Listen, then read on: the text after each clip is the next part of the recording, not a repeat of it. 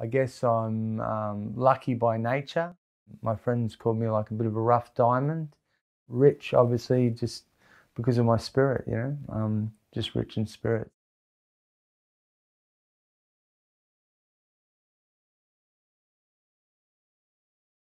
The record that I hold from Guinness World Records is the most tattooed person in history.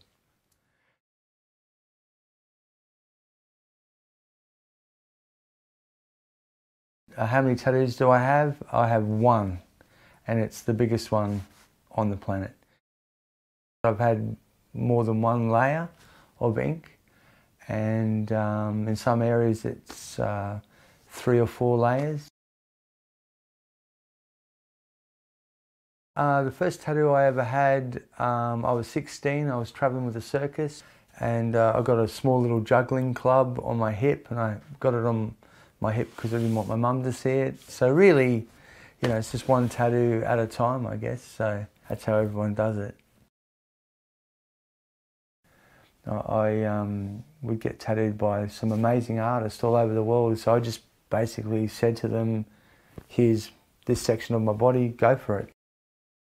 I guess I used to like really want to get tattooed quite a lot, so nowadays I haven't been tattooed for about 6 years. So yeah, I tattoo people. I'm a tattoo artist as well, so I get to, I guess, enjoy the buzz through doing it for others.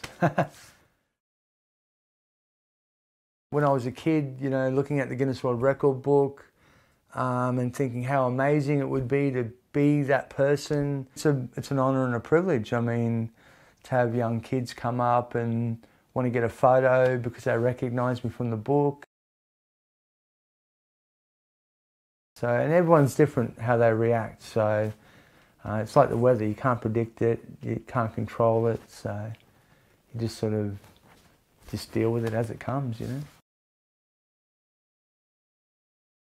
I don't really get my self-esteem from what others think of me. You know, I sort of I like myself today. You know, so it's just interesting that I had to tattoo my whole body to actually like myself as much as I do.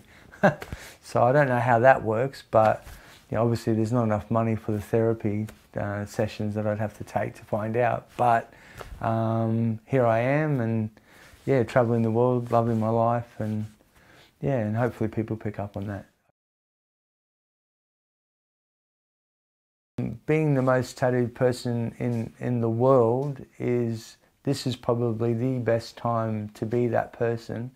I guess previous record holders before me had it a lot harder just because of the stigma attached to tattoos. Good timing on my behalf. Lucky once again. Guinness World Records has kind of made it a lot easier for me on the planet, because rather than people go, oh, who's that crazy guy? They go, oh, that's that Guinness World Record holder guy, or that's the guy in the book, or something like that. So it kind of softens the blow, explains it for them, you know.